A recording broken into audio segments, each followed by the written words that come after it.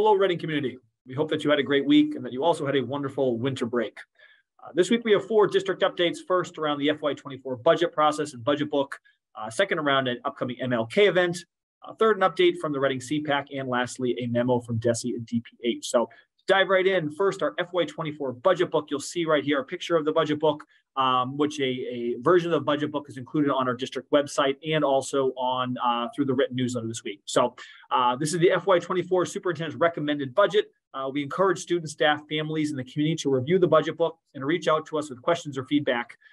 Overall, we're really encouraged about the proposed investments in the budget and how they'll positively impact our students and our schools.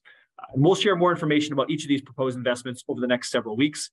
In terms of budget timeline, many of the recommended strategic investments will be discussed during the January 9th school committee meeting, followed by a public hearing on the recommended budget on January 19th, and then a school committee vote on the budget on January 26th.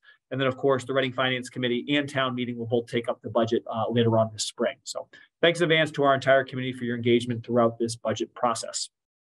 Secondly, upcoming MLK event. We're really excited to share that in collaboration with RMHS and several student clubs, Reading's Director of Equity and Social Justice, Dr. Sudeshna Chatterjee, and her team are organizing the town's annual MLK Day event on January 16th. And this will also include a community breakfast, student-led cultural program, and arts display. Many of our district schools will be participating in the event, and we welcome all in our community to come and join us. More information can be found in the written newsletter flyer and also the flyer that you just saw on the screen. Shifting into updates from CPAC. So you'll see here a photo of a flyer for an upcoming event through CPAC, which is Tuesday, January 17th at 7 p.m. Special needs planning with attorney Lisa Cookier. CPAC is very excited to have attorney Cookier come and present on special needs planning. She's an accomplished attorney and deep experience on a variety of topics related to family planning, including topics related to children with special needs. She'll be providing tips and strategies throughout the presentation and will also be available for Q&A. This will be an information-packed session. They'll be aimed at all levels of disabilities, and we encourage anyone to attend.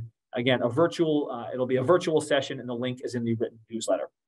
Lastly, from DESE and DPH, you see a memo here on the screen. Massachusetts Department of Elementary and Secondary Education and the Massachusetts Department of Public Health have asked all districts to share out this recent memo regarding vaccinations. And you can find a copy of this also in the written newsletter.